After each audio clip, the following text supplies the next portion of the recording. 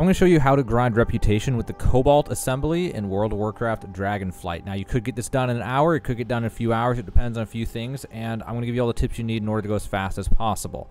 Now, really quick before we do that, where are we? What does the vendor have? Why would we do this? Okay, so we are down here in the Azure Span.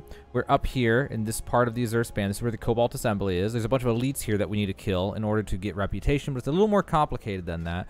So reputation, Cobalt Assembly, it goes all the way up to 6,400 for the final one, or maybe it was 1,250 for one after that. But and what you would get with that is you go over to this guy, and the main thing is you only need to get to the one I'm at right now, which was whatever I call it, whatever it was. It was it high? Yeah, high.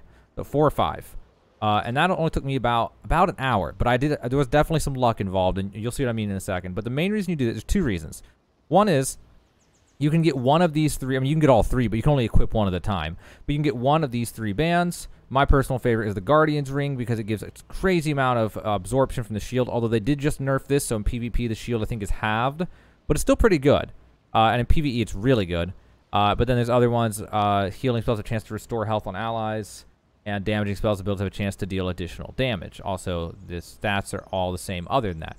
But the other reason you would want to do this is that there are patterns for certain professions, specifically tailoring. You can get the frozen spell thread, which will let you boost your tailoring beyond 75 or whatever, or 70, whatever it was, more easily.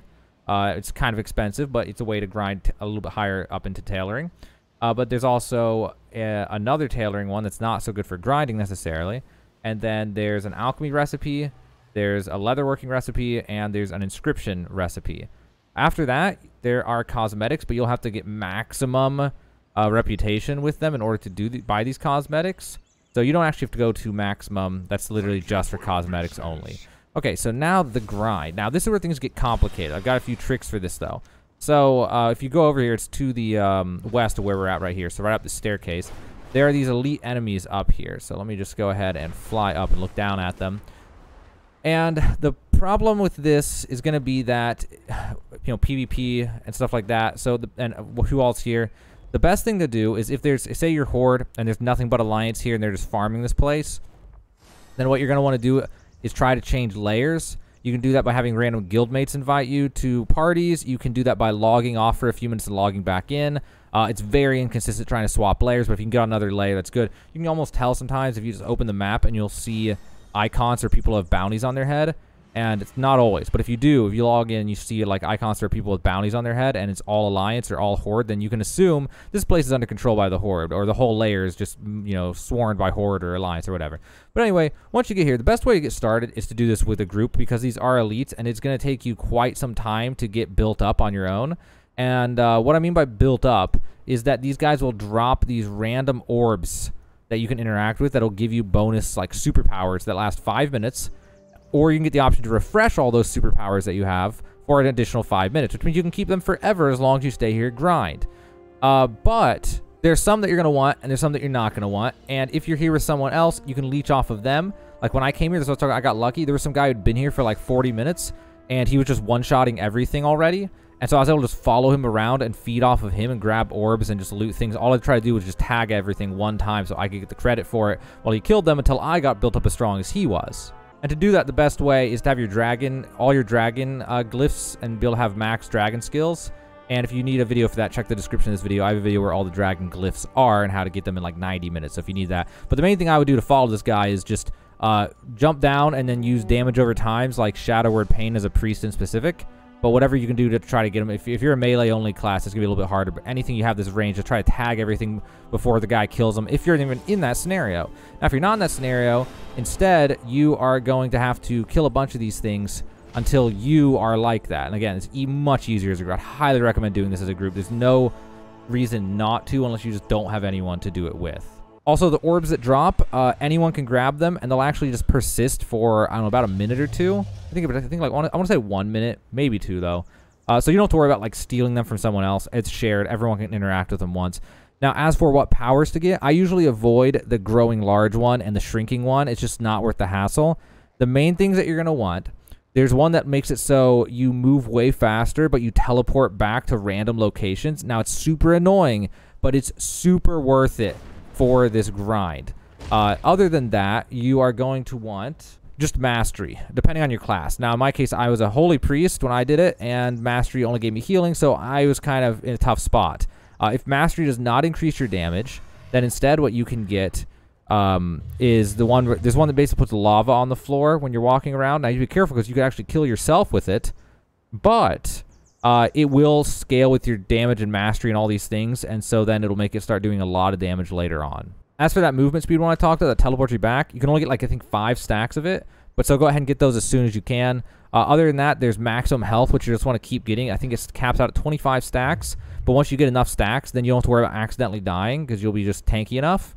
And other than that, you just want to keep getting any stat bonuses you can, and you want to avoid anything that's going to be too obnoxious. So like there's one that makes it so if you open your map and there's not a certain number of enemies around, then you die. You definitely don't want it. There's almost no benefit to it at all compared to just grinding normally. So don't grab that one. But most of it's pretty straightforward. So it's mainly about just even getting to that point and just, you know, picking up all the ones that increase stats, ones that do additional damage, ones where exploding sheep fall out of the sky, whatever, and just avoiding anything like the one that can kill you. Or there's also one that makes you have 1 HP but be invincible. That one can't be refreshed, which brings me to ones that can't be refreshed.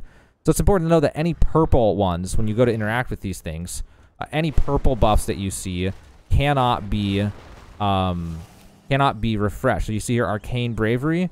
This is the one I was talking about. Invincible for 5 minutes. But when you use Cobalt Catch-Up to refresh it, it does not refresh. So you don't even want to bother with that one. It's also important to know that there are some some buffs that don't stack at all. So just be aware to not waste your time. You can always look up at your buffs as you're grabbing these things, and then get it again to see if you're at the max stacks for it, or if it only stacks one time. For example, the one that increases the drop rate of the item that gives reputation, that one, for example, you only get one of. It's just whatever reason. So don't waste your orbs on that. Go ahead and get things that can keep stacking. But something to think about real fast: if you are lucky enough to get Arcane Bravery early on, you could definitely grab it.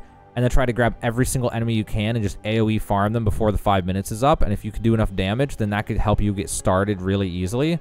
Not really easily, but get you a bunch of these orbs real fast, like 5 or 6 to get you started if you're trying to do this alone, or just, get started and no one's around who's already built up. But there is one more thing I want to talk about, which is the reputation. So the actual reputation gains are not direct. It's not every kill.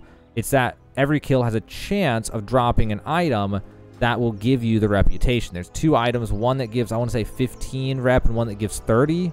Maybe it was 10 and 30 or 12 and 45. I don't really remember, to be honest with you. But you get the point. It's not really going to make that much of a difference because it's the only option you have. Knowing the exact number is not really super important.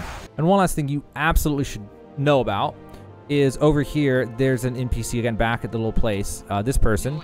And they actually have this special little thing of Cobalt Assembly abilities. And these cost Dragon Isle supplies, but I highly, highly recommend getting as many of these you can as fast as you can. I can't remember if they're rep blocked or not, but if they are, come and get them as soon as possible. Specifically, Cobalt Reputation, which makes you gain rep 30% faster, which will save you a ton of time in this grind. And this one's also real nice. Adds a 4th choice to your Wild Arcana abilities. Gives you 4 cards every time instead of 3. Makes it easier to do that. And there's just a bunch of different buffs in here that can help you out. So definitely come and get those, even though they cost a lot of dragon supplies for a lot of them. Because they just make life so much easier to get this grind done so much faster. All right, I think that pretty much covers everything, guys. So hopefully it helps you out. That's, as far as I'm aware, everything I know about the Cobalt Assembly. If there's something else to them, I'm totally oblivious to it. This, as far as I'm aware, that's everything there is about it. It's not a super complicated thing as far as I'm aware. But those are all the tips and tricks I have to help you out, make your grind go faster, and just make everything easier for you with the Cobalt Assembly Reputation grind in World of Warcraft Dragonflight.